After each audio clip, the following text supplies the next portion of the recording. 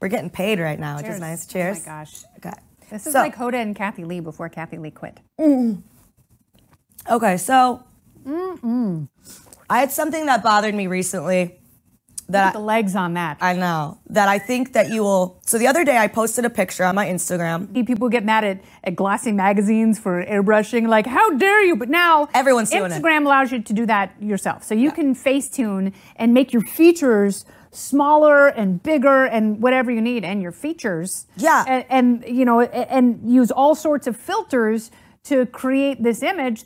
I got an email from someone about like, it was actually so brave of you to post without makeup. And I was like, you're more offensive. You're more offensive. Like the meanest thing you can say to someone, like for example, if they post like a nude photo or they pose nude being like, you're brave. Yeah. If you're brave for being naked or for showing your face, that's me. Yeah, it's more passive aggressive to commend you for your bravery. I'm not brave. It's my face. Sister is really into makeup and she's really good at it.